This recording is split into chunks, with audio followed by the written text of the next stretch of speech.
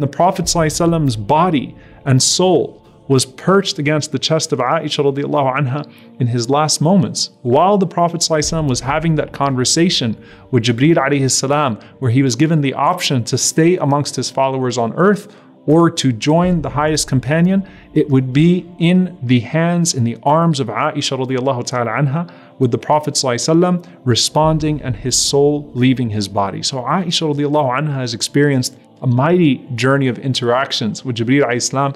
And she used to mention this as well from her fada'il, from her virtues, that Jibreel alayhi salam was the one who proposed on her behalf. That Allah sent Jibreel alayhi salam with the declaration of her innocence. That Jibreel alayhi salam used to come to her with salam. That Jibreel alayhi salam used to come to the Prophet ﷺ with revelation frequently while she was in his presence.